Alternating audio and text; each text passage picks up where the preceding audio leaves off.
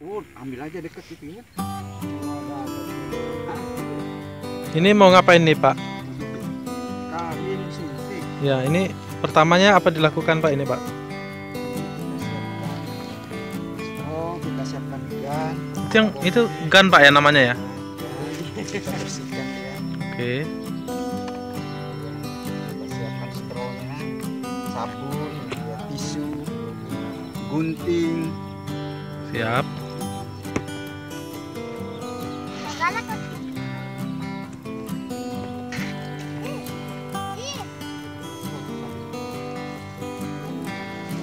Ini sapi apa Pak ini ya namanya? Bali ya? Oke, siap. Darah itu apa Pak? Perawan. Siap perawan ya.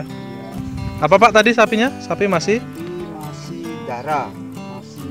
Belum pernah dikawin Pak ya? Belum pernah. Siap. Itu nyari apa Pak itu Pak? Ini kita ambil straw di dalam termos. Oh gitu, siap. Untuk dipasangkan, dimasukkan di gan. Iya. Setelah itu kita potong ujung. Lalu kita pasang. Ini kalau untuk melakukan ini perlu pelatihan enggak Pak ya?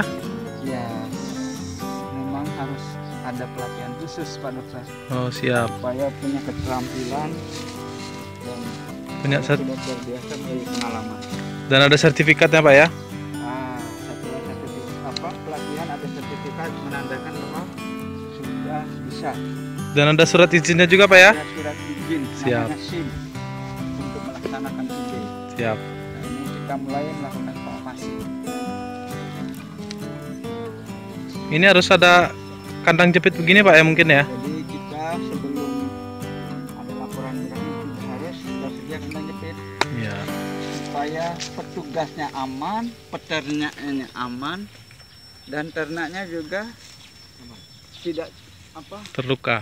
tidak terluka. Siap. Semuanya aman. Ada chef Sapinya ada nama enggak Pak? Mirna. Mirna ya? Jadi sapinya sudah terdaftar.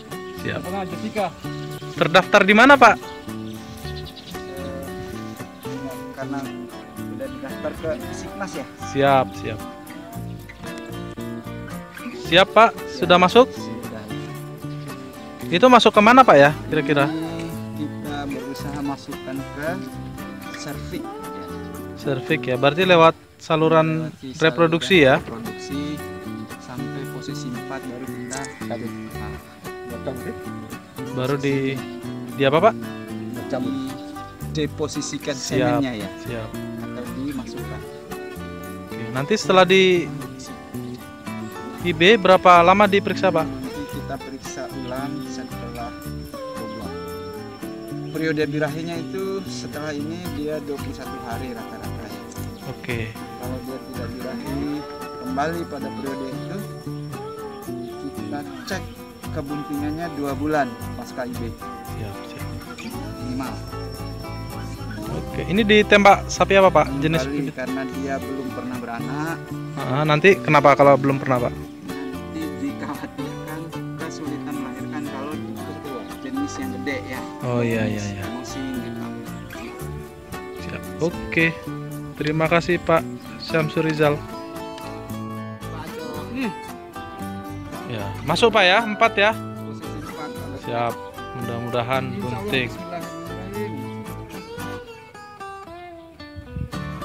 Sip. Tidak ada Oke. darah kok. Mirna. Mirna ini. Terima kasih Mir. Sekali lagi. Ceritanya? Jadi kalau dia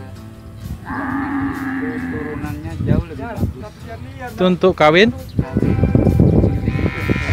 bagus, lebih bagus Siap. dibanding kawin pejantan. Karena pertama dia kawin silang Pak Dokter. Iya. Yang kedua bibit atau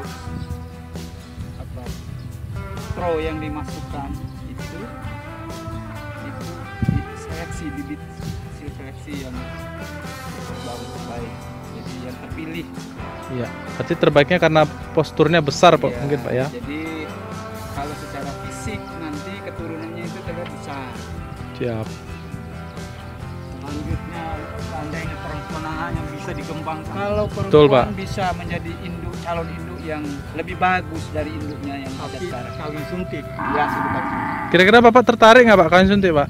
Ya kebanyakan orang tertarik lah. Siap. Sebulan.